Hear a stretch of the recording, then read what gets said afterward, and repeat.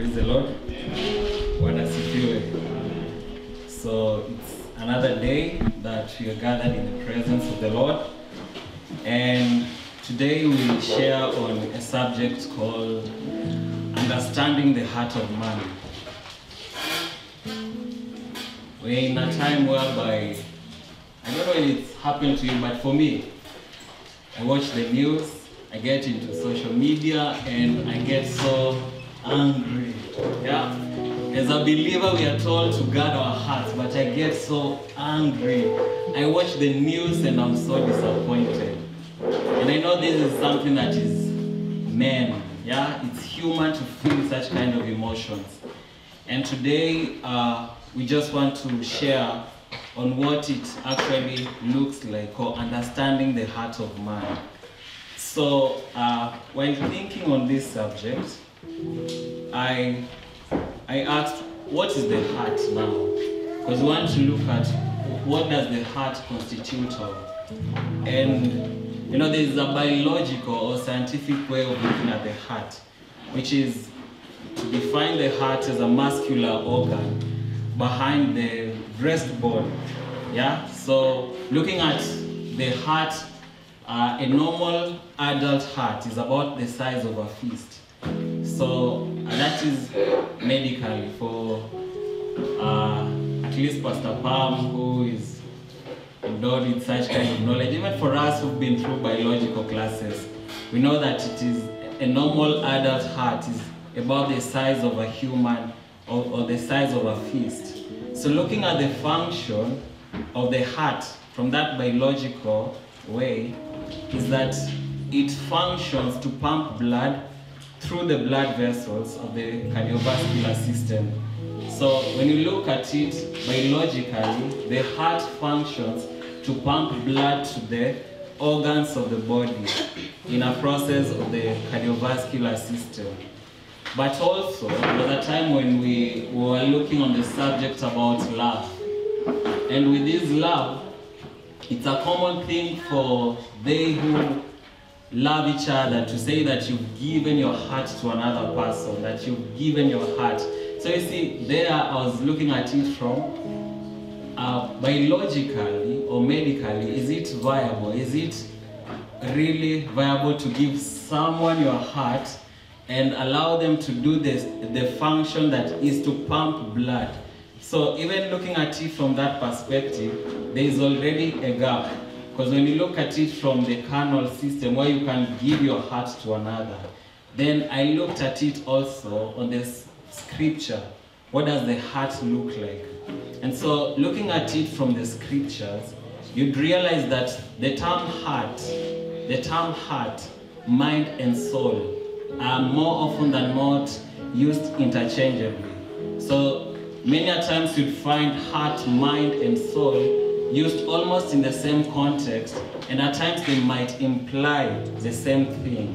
An example is that in the book of Luke, chapter 10, verse 27, the Bible says that, "And ye shall love the Lord with all of your heart, with all of your soul, with all of your strength, and all of your mind."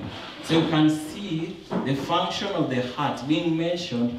So he answered and said, "You shall love the Lord your God with all of your heart, with all of your soul, with all your strength, and with all your mind, and your neighbor as yourself." So looking at it even from that perspective, we can see that when we're looking at it from the scriptures, the term heart is normally used interchangeably with the terms called mind and soul.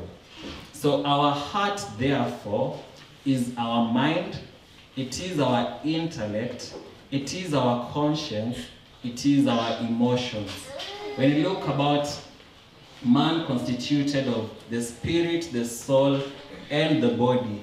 So within the facet of the soul, we have the heart, where the heart is now our mind, is our intellect, is our conscience, and also revolves around emotions. The heart is the center of our feelings, reasoning, and thoughts. Our hearts are who we are at the very core. So when we need to understand the heart, or looking at what the heart is, it's no longer we're looking at it from just an organ of the body, but it is who we are at the very core. Our identity is rooted in who we are. So let's go to features of the heart, because we want to understand further what is this heart that we are talking about. So one of the features, number one, is that the heart is the basis of divine approval. The heart is the basis of divine approval. 1 Samuel chapter 16 verse 7. The heart being the basis of divine approval. Or the backstory of this portion of scripture, 1 Samuel chapter 16 verse 7, is that the Lord God had rejected King Saul, and so he had instructed the prophet Samuel to go into the house of David, that he would anoint a man that he will show him. So in this context, but the Lord said to Samuel, do not look at his appearance or at his physical stature, because I have refused him. For the Lord does not see as man sees. For man looks at the outward appearance, but the Lord looks at the heart. So in order for the Lord to qualify an individual, a man, for a given position, he looks at the posture of our hearts. But you can see within this scripture, it says that because I have refused him, I have refused him. When the Lord speaks about he has refused you, owing to the posture, the position of your heart, refusal is different from being rejected. We have to get that difference. Because remember, for King Saul, the Lord said that he has rejected King Saul. But when it came to Eliab, whom the prophet thought that this was the man who had every feature that could look as the likely king, the Lord says that he has refused him. When he speaks about the Lord refusing an individual, it implies that, one, you are not the chosen one. When you are refused, you are not the chosen one. The Lord was looking for the king. He needed that through the prophet, he would anoint the king of Israel. But you can see that Eliab was not the chosen one. So because he was not the chosen one, the Lord refused him. Other times why we might be refused is when we are not ready for that mandate that is expected of us. Look at it from a child. As a parent, there are things that you won't really give to your child, or really, like, if a child, for example, this young age has got a knife in their hands, they do not know what this knife can actually do. They can harm themselves by that knife. So, this knife can be used by an adult for a better thing, but within the hands of a child, that knife can turn into something catastrophic. So because Eliab was not ready for that position, the reason why we say that he was not ready is that when you look at even when Goliath was now warring against the nation of Israel, and he was speaking of taunts against the Lord God Almighty, Eliab was one of the people in the army of Israel who feared even to go and to fight for the dignity of the Lord. So you can see that even though he was a mighty man in the eyes of men, but his heart did not really have the faith that was needed for the function of a king at that level. So that is why he was refused. So we can declare that Eliab lacked full faith in Yahweh, as he was part of the vast army of Israel who did nothing about the taunt of the Philistine Goliath. So he was refused because, one, he was not the chosen one. Mantles are sensitive to calling. When you are called, the mantle shall know. So even for this particular individual, he was not the chosen one. And by that, the Lord clearly refused him. But when we turn to the same chapter in the 22nd verse, now David has come in the midst. David has already arrived. Remember, we are looking at the heart being the function of the basis of divine approval. So in the 22nd verse, actually in the 12th verse, it speaks about now David has already come. So he sent and brought him in. Now he was ruddy with bright eyes and good looking. And the Lord said, arise, anoint him, for this is the one. So you see that there was a search for the king of Israel. And the significance of this was that by virtue of the anointing of the oil, it would show that a new king had already come. And now here, when David comes into this place, the Lord says, arise, anoint him, for this is the one. The heart is the basis of divine approval. David is the same individual who, in the book of Psalm, chapter 51, verse 7, spoke about a broken heart and a contrite spirit. The Lord shall not reject. The Lord shall not forsake. The Lord shall not despise. So this was a man who understood what the Lord required of an individual to arise within that position of authority. So you can see that the heart being the basis of divine approval, for Eliab, he could not get into that position because he wasn't the chosen one, and his heart position was not in line with what the Lord required of a king. And looking at it even in, now looking, when you're trying to compare between refusal and rejection, in 1 Samuel chapter 15 verse 23, the Lord rejects Saul. So here we can see where the Lord actually rejects Saul. He rejected, when it comes to rejection, when the Lord rejects a man, he rejects a man because of the corruption of his heart. So when the heart is corrupted, because the Lord is seeking for they who have a pure heart. And in this time when he's seeking for a king, in this context, he says that for rebellion is as the sin of witchcraft, and stubbornness is as iniquity and idolatry. Because you have rejected the word of the Lord, he also has rejected you from being king. Looking at King Saul at this particular time, his posture of the heart was not in tune with what the Lord required of. One, he rejected the word of the Lord.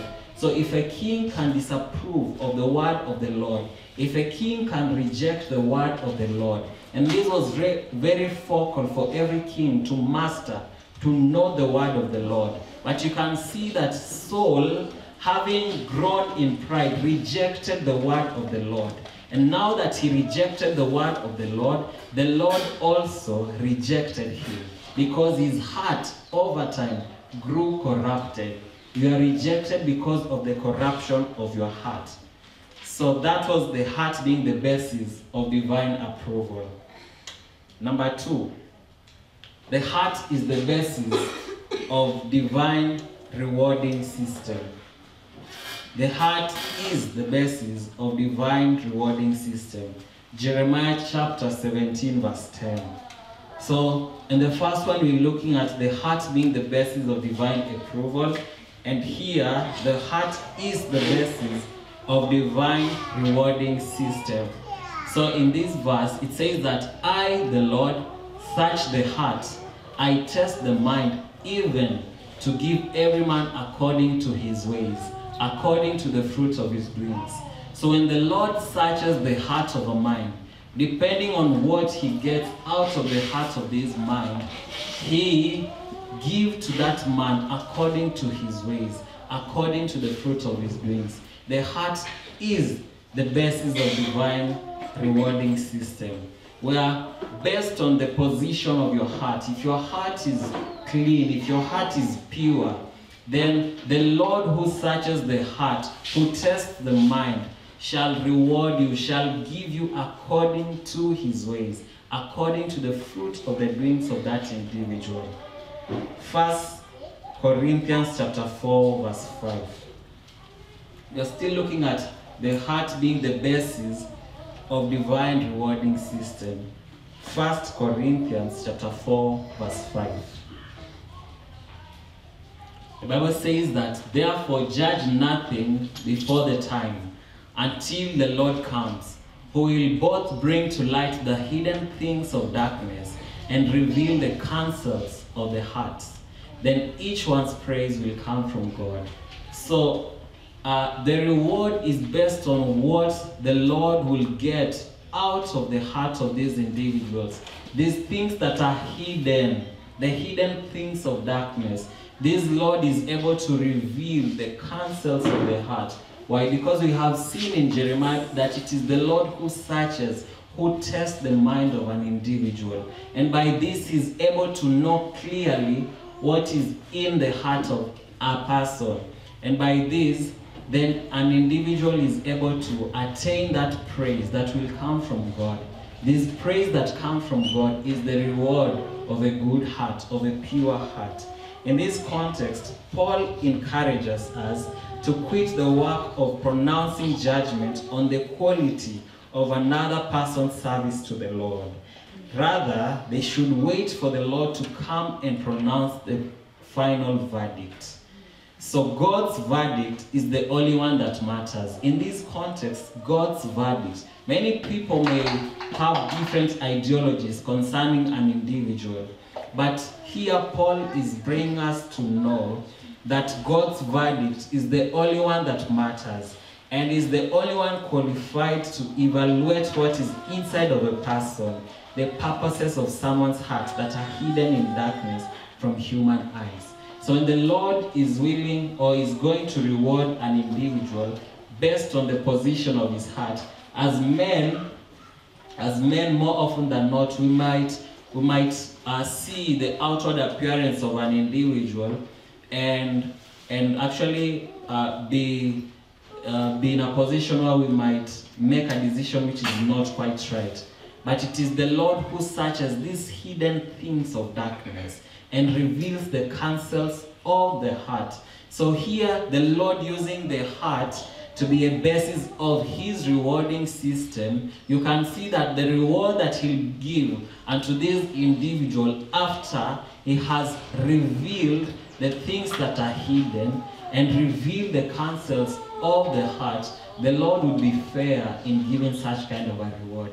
If he decides that, an example that if he decides that he has sought the heart of Brian, for example, and found him to be a trustworthy individual, a man after his own heart, and rewards him, the basis of that reward is right, because it is the Lord who only has that capability of searching the heart of an individual.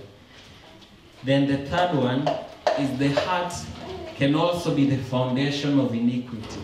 So we have seen the heart being the basis of divine approval, the heart being the basis of divine rewarding system, but the heart can also be the foundation of iniquity.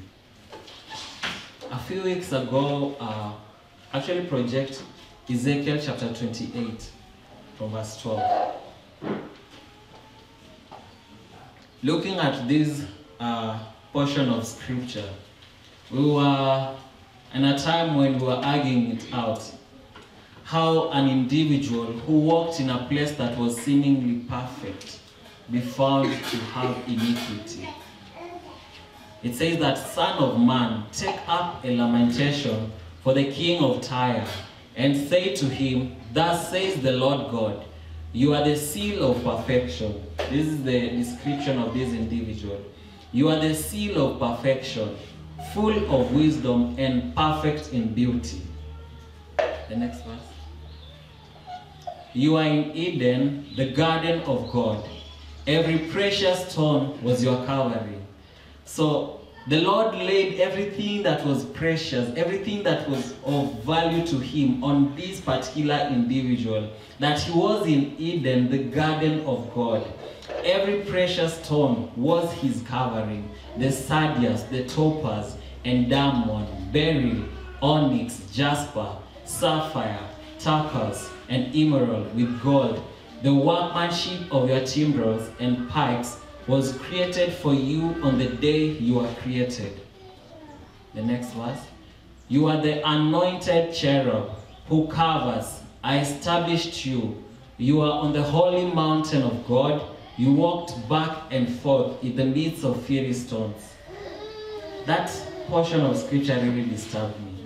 Because more often than not, we ask for fire in order that we might be purified. But this was an individual who walked back and forth on the midst of the fiery stones. The Bible speaks about him being the anointed cherub.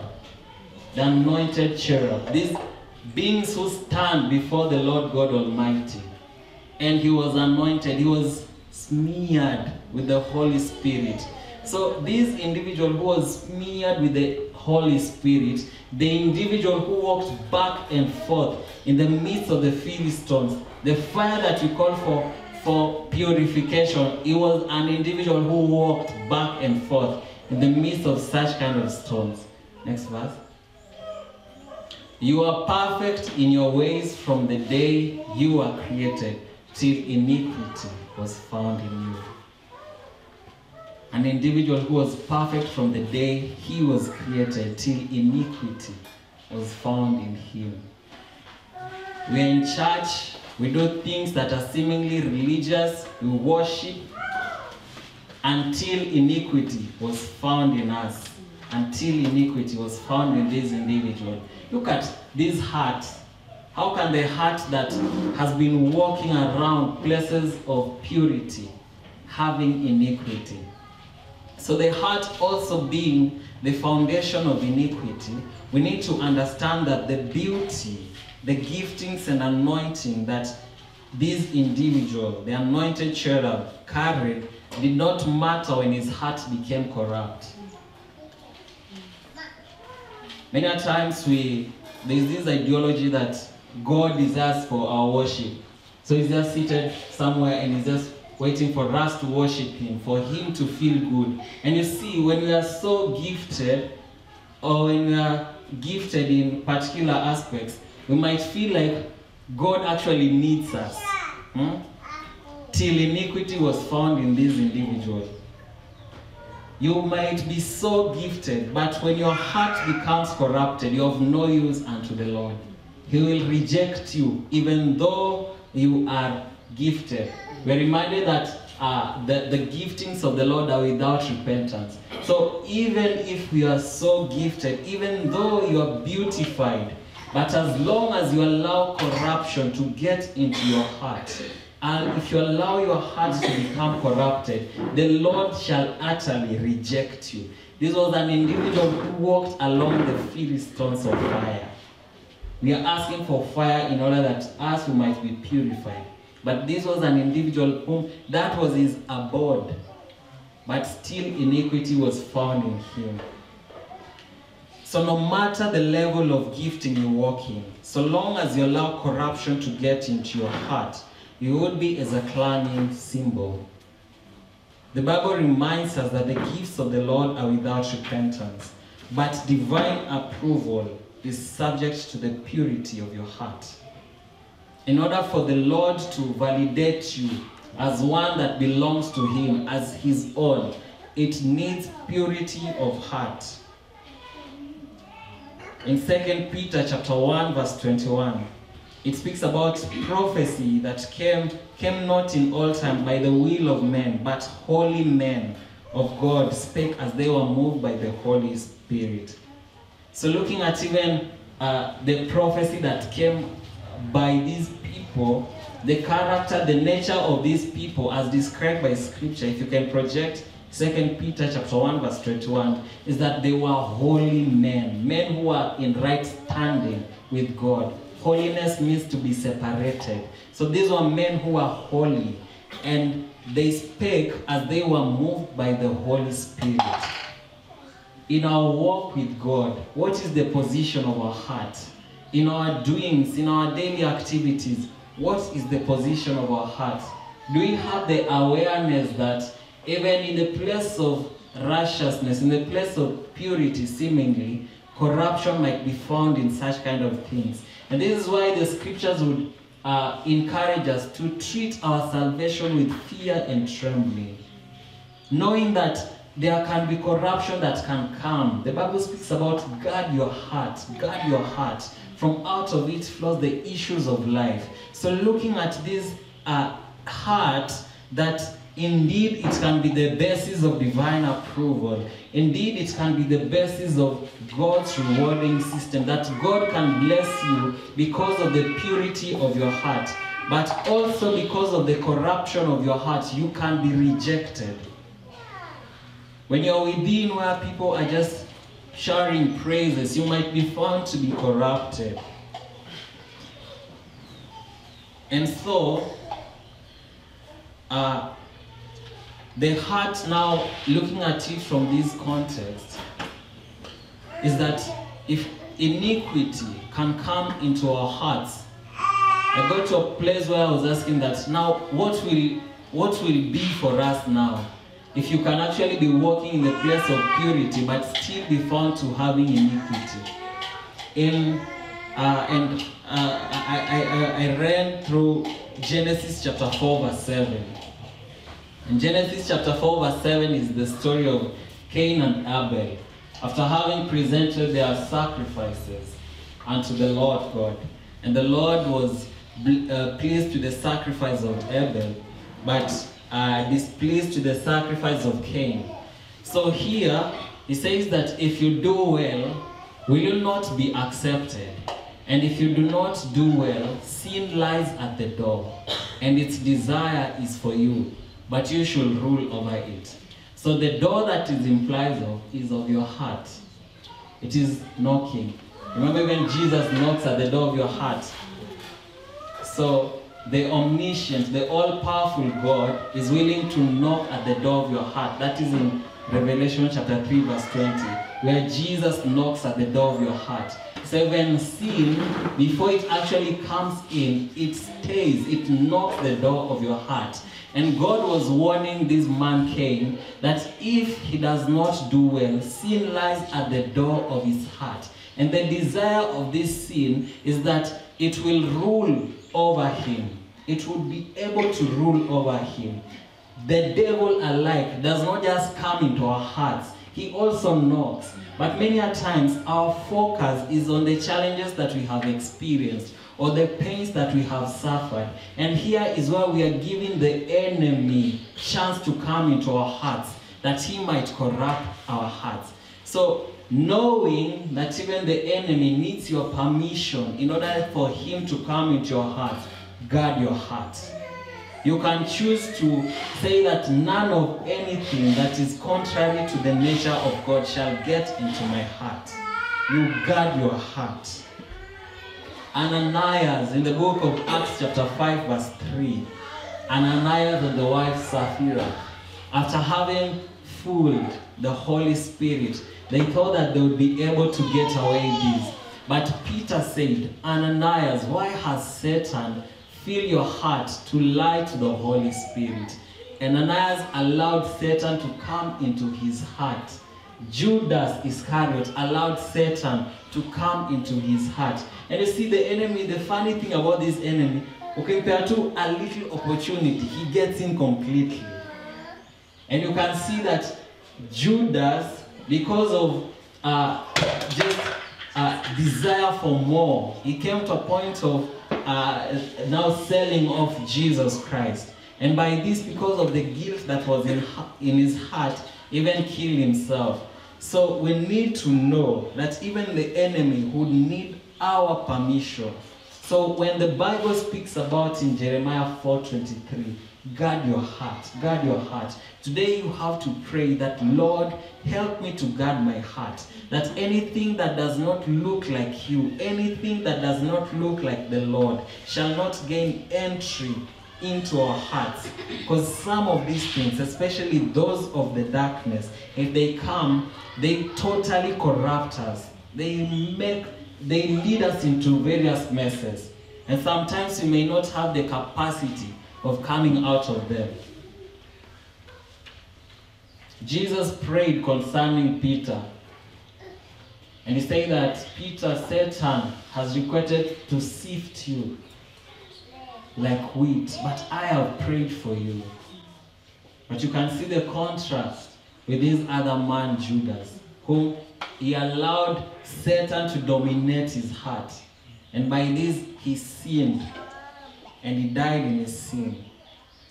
So when the Bible reminds us in Proverbs chapter 4 verse 23 to guard our hearts, today we see the parliament, the areas that are known to be precious for the government are guarded.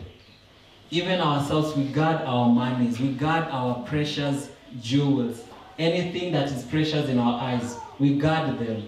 But do we guard our hearts? Do we guard our hearts? Seeing that we have put much emphasis on material things, on physical things that will die, and not even, they're just for this world alone.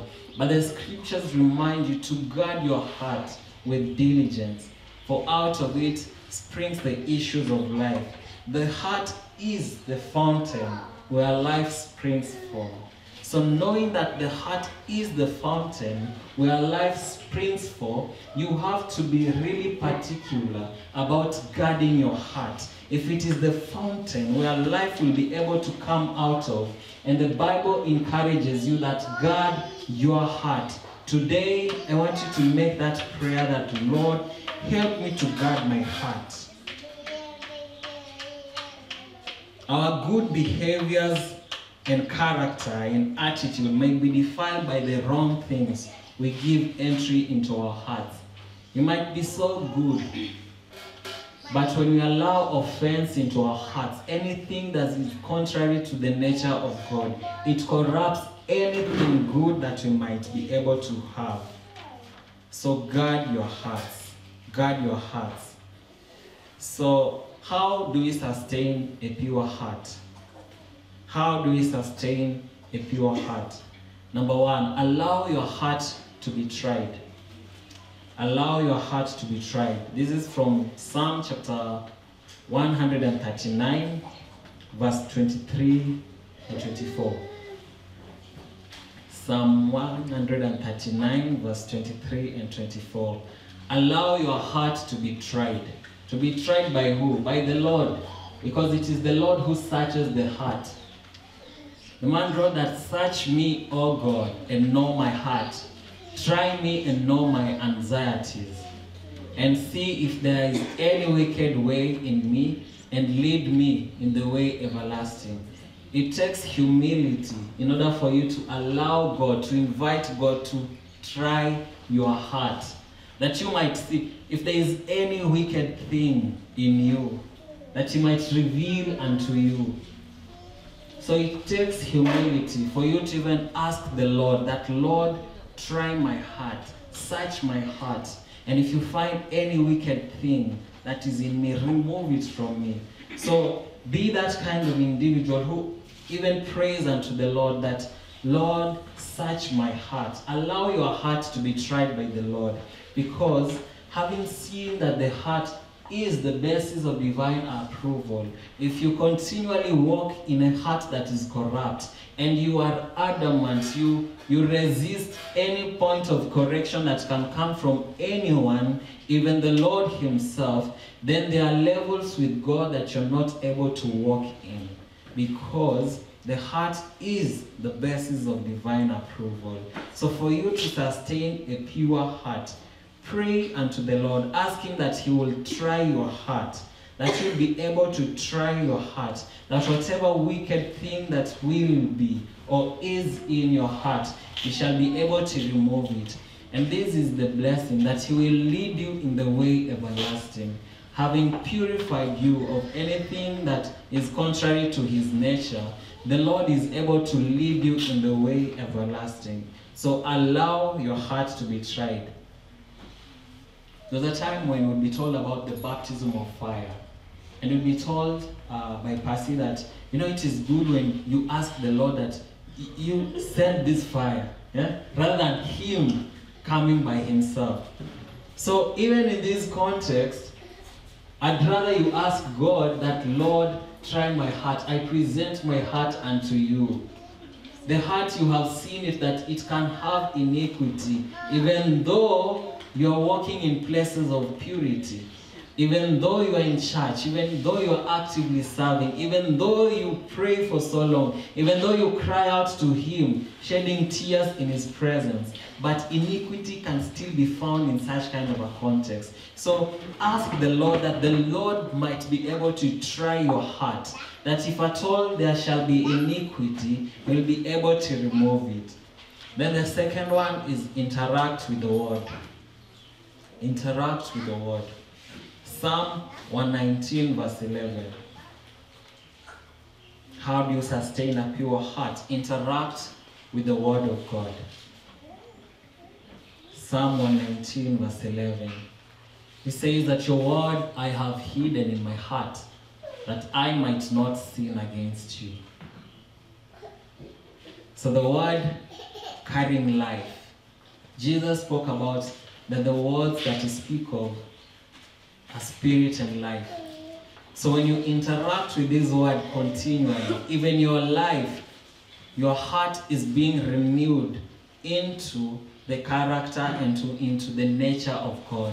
So He says that your word I have hidden in my heart, that I might not sin against you. This man hid the word of the Lord in his heart, because the word would be as a sort of a defense towards sin that might come into his heart. So if you want to be in a position where you walk in purity of heart, you have to interact with this word of God continually on a daily basis. Interact with the word of God. He said that your word have I hidden in my heart, that I might not sin against you.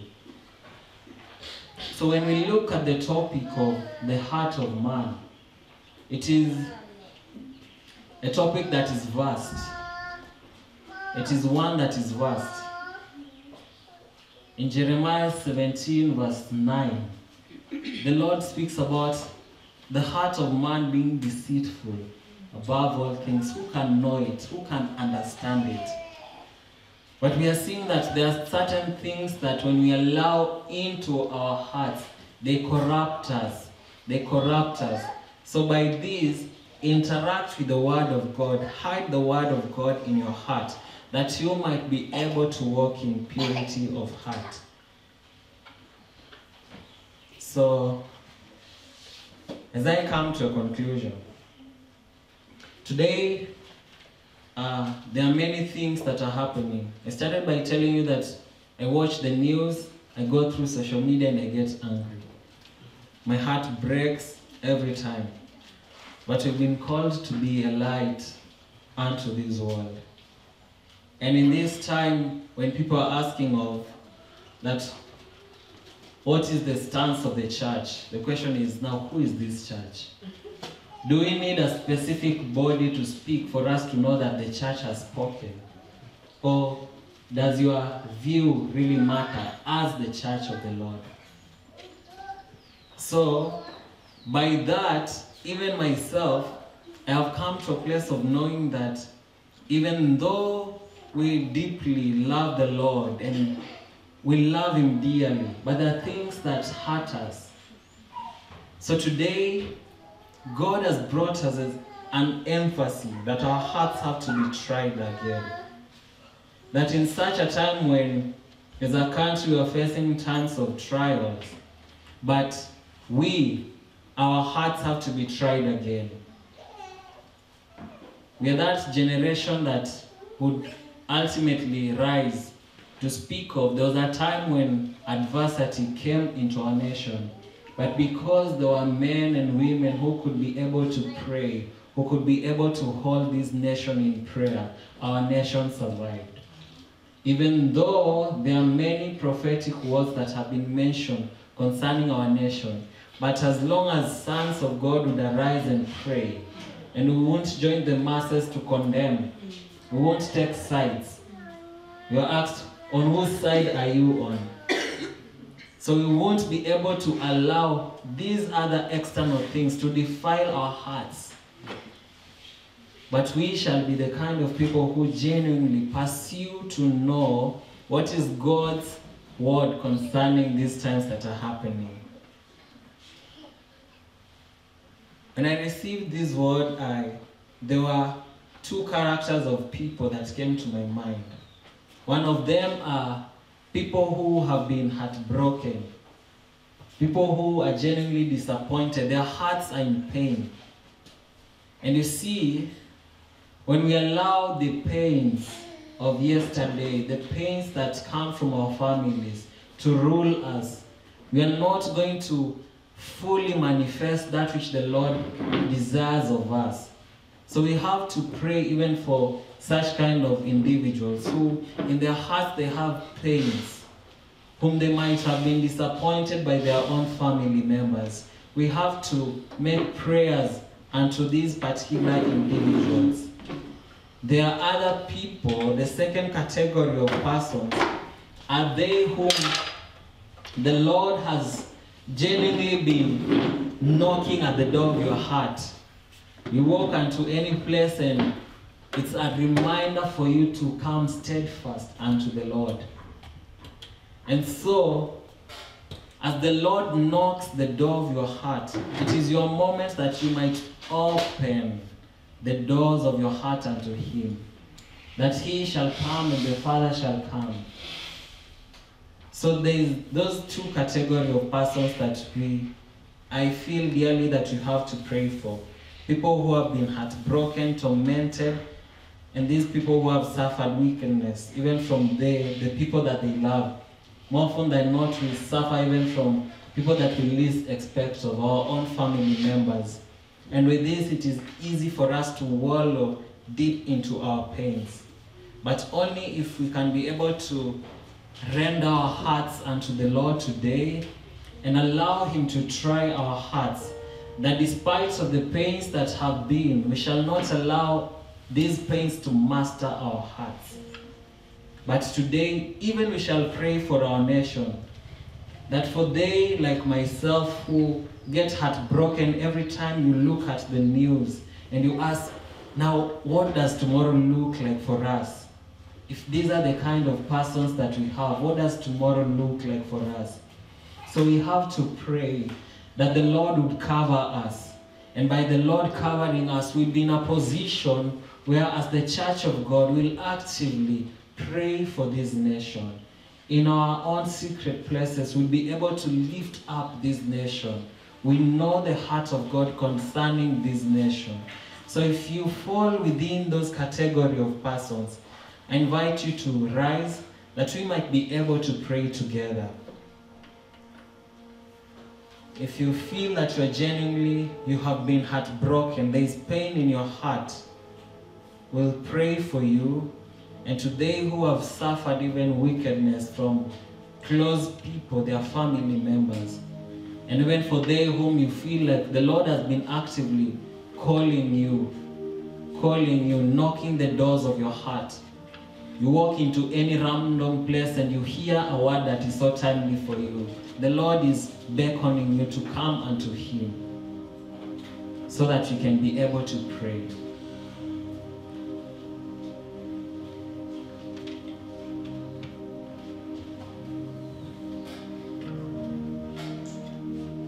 There is power when sons of God arise and pray.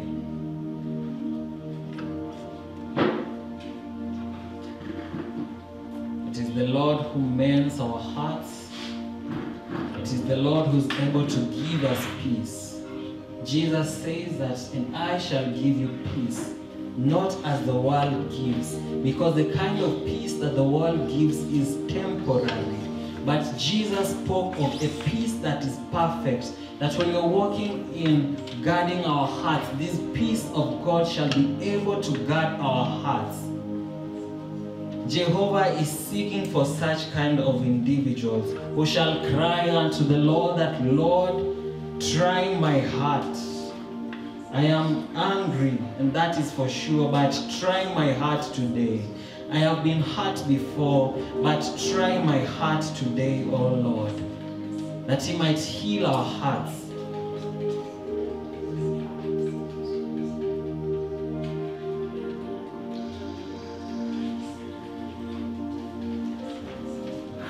Dear Lord, everlasting Father,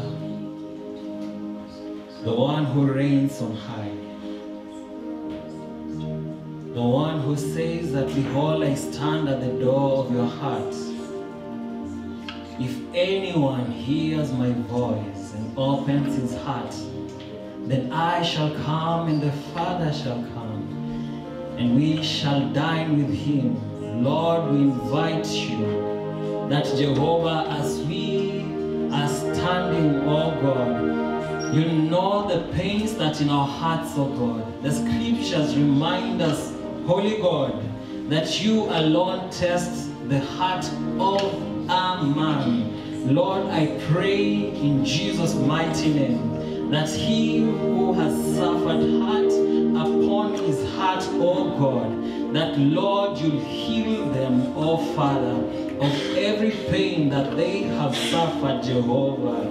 In Jesus' mighty name, oh God, we commit them, Holy Father, unto your able hands, oh God, that Lord, you'll stretch your hands upon their lives, oh Father, that you'll stretch your hands upon them, oh God, that King of glory, you shall strengthen them, oh God, you shall give them thy peace, oh God, thy peace that is able to guard our hearts, oh God. You have told us and reminded us, oh God, that out of our hearts, oh God, the mouth speaks, oh God. We have been in situations, oh God, when we have been angry, oh God. We have spoken words that have even hurt other people, oh God. But I pray, my Father and God, that this afternoon, Jehovah, would you heal our hearts, oh God? Would you cleanse our hearts, Jehovah?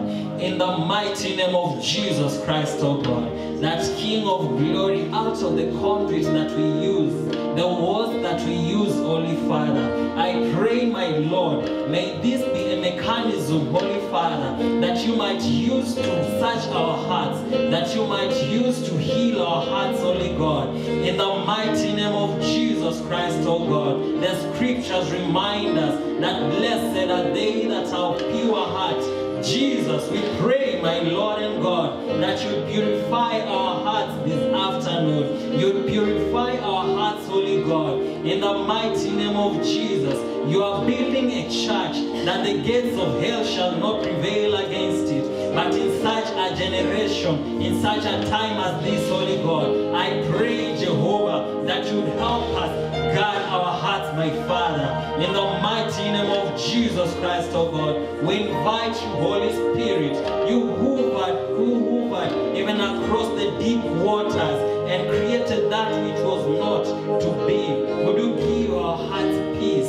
Would you give our hearts joy? Would you give our hearts the joy of the Lord, that we shall declare that the joy of the Lord today has become our strength. And today who are weak, today may they receive strength from you, my God. In the mighty name of Jesus Christ, oh God. Abba, Father, you are the source of life. You are the source of strength, Holy God. You are the source of all that we require, of all that we need of Holy God. We pray in Jesus' mighty name, oh God, that, Father, your hand shall be upon us, oh God.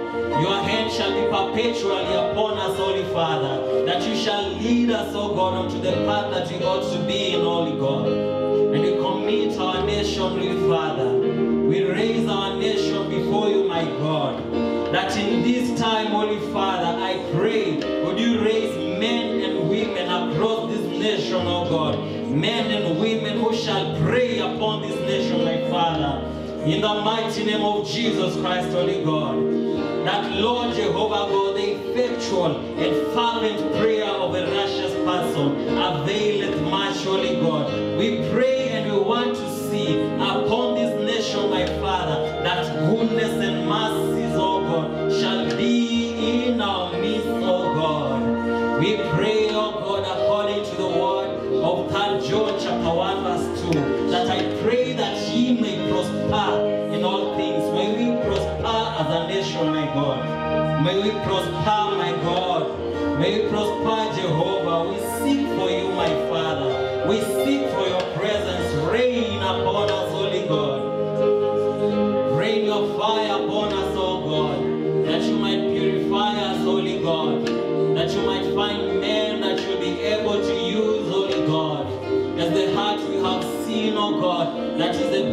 of divine approval, my God. Father, may we not be a people who shall sing here and one day to be found not to be a people who can come into your kingdom, Holy God. We pray that you purify our hearts, Holy God. Purify our hearts, Holy God. Purify our minds, Jehovah God. Let your essence touch each and every of us, my Father. El Shaddai, my God. Let your essence touch each and every of us, my God. In the mighty name of Jesus Christ, Holy God. We bless you and we worship you. We bless you, my Father. We thank you, Lord Jesus, that you remind us that if we ask, we shall receive. So we ask, Holy God. Thank you, Spirit of the living God.